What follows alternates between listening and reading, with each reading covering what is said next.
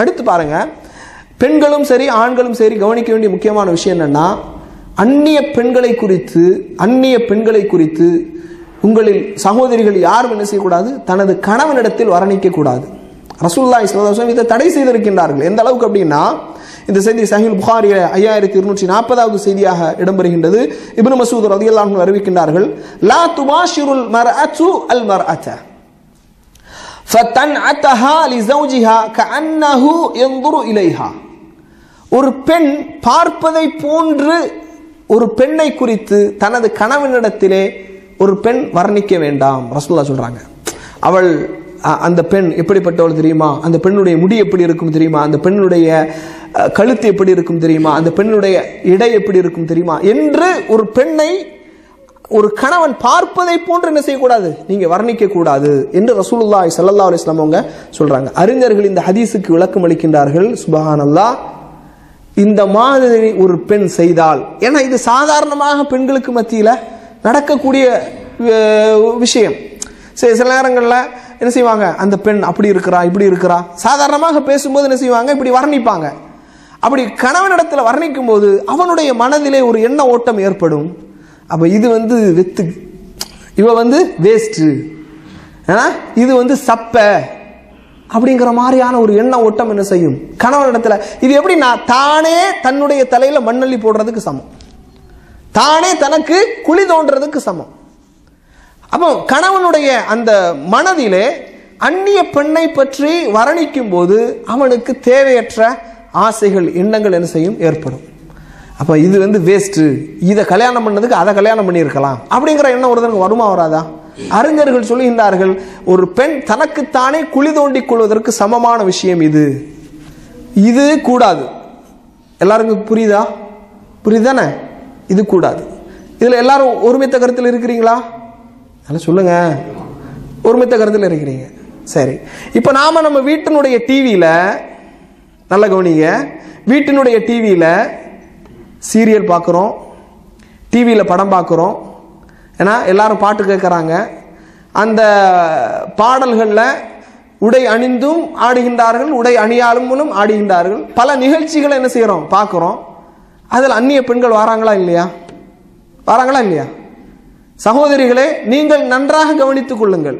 ஏன்னா அதிகமாக எல்லா பெண்களும் அல்ல, சீரியல் பார்க்கக்கூடியவங்க இருக்கிறாங்க. ஏன்னா அப்போ சீரியலில் அந்த பெண்கள் அலங்காரமாக வரும்போது உங்களுடைய கணவனுக்கு அது ஒரு தாக்கத்தை ஏற்படுத்துமா ஏற்படுத்தாதா? கொஞ்சம் யோசிச்சு பாருங்க. உங்களுடைய கணவனுக்கு அது தாக்கத்தை ஏற்படுத்துமா ஏற்படுத்தாதா? ரசூலுல்லாஹ் சொல்றாங்க, பார்க்காத ஒரு பெண்ணை வர்ணிப்பதே கூடாதுங்கிறாங்க. பார்க்காத ஒரு பெண்ணை பார்ப்பதை போன்று வர்ணிப்பதே கூடாதுங்கிறாங்க. அப்படியானால் எல்லோரும் அமர்ந்து கொண்டு டிவியில படம் பார்க்கிறோம், சீரியலை பார்க்கிறோம். அப்படி பார்க்கும்போது அரைகுறை ஆடையோடு அங்கு அவயங்களை வெளிப்படுத்தக்கூடிய ஒரு பெண் வரும்போது நீங்களும் உட்கார்ந்து பார்க்குறீங்க, உங்க கணவனும் உட்கார்ந்து பார்க்குறாங்க, உங்க பிள்ளைகளும் உட்கார்ந்து பார்க்குறாங்க. அப்போ இவர்களுடைய மனதிலே கெட்ட எண்ணங்களும் தேவையற்ற சிந்தனைகளும் ஏற்படுமா ஏற்படாதா? இதை நீங்கள் மனதிலே சுய பரிசோதனை செய்து கொள்ளுங்கள். உங்களுக்கு நீங்களே சுய பரிசோதனை செய்து கொள்ளுங்கள். இது நாம செய்யறது சரியா தவறா? இப்படி நாம சீரியல் பார்க்கறது, அந்த சீரியல்ல வரக்கூடிய நடிகைகளை அவ இப்படி செஞ்சா அப்படி செஞ்சா, அப்படி இருக்கிறா இப்படி இருக்கிறா, அந்த ட்ரெஸ் போட்டிருக்கிறா இந்த ட்ரெஸ் போட்டிருக்கிறா, இப்படி வர்ணித்து கணவனிடத்திலே சொல்வது அல்லது கணவன் அமர்ந்து பார்ப்பது, யோசிச்சு பாருங்க.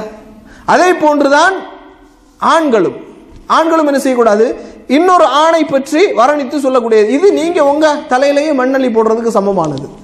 அவன் அப்படி இருக்கிறான், நல்ல அதாவது நல்ல ஜிம் பாடி, நல்ல ஃபிட்டா வச்சிருக்கிறான் உடம்ப, அப்படி இருக்கிறான். அப்போ நினைப்பாங்க, இது சொத்த, இது இதை கட்டினதுக்கு அதை அவனை கட்டியிருக்கலாம் அப்படிங்கிற மாதிரியான மனுஷன் தானங்க, மனிதன் தான்.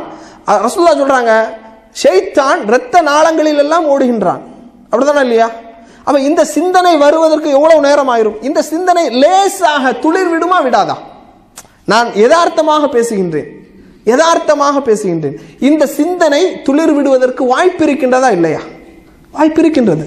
அதனால இது என்ன செய்யக்கூடாது, கூடாது. அடுத்த ஆண்களை அடுத்த பெண்களோடு வர்ணிப்பது, அடுத்த பெண்களை கணவனுக்கு வர்ணித்து சொல்வது, இது என்ன செய்யாது, கூடாது என்பதையும் கவனத்தில். அதே போன்றதான் பத்திரிகைகள். இன்றைக்கு நிறைய வீடுகளில் பத்திரிகைகள், அதாவது பெண்களுக்காக, அது என்ன பத்திரிகை, பெண்களுக்காக வரக்கூடிய பத்திரிகைகள் என்ன சொல்லுவாங்க, மங்கையர் மலர். மங்கையர் மலர் வாங்குறது, படிக்கிறதெல்லாம் ஆண்கள், வாங்குறது மங்கையர் மலர். அதுல உடம்பை எப்படி ஃபிட்டா வைக்கிறது, எப்படி பிளவுஸ் தச்சு போடுறது, இப்படி வரக்கூடிய செய்திகளை படிக்கிறது யாரு, ஆண்கள். அதனால இது போன்ற எல்லா காரியங்களிலிருந்தும் நமது இஸ்லாமிய குடும்பத்தை பாதுகாக்க வேண்டும், நமது குடும்பத்தை பாதுகாக்க வேண்டும், நமது பிள்ளைகளை, வளர்ந்து வரக்கூடிய பிள்ளைகளை பாதுகாக்க வேண்டும்.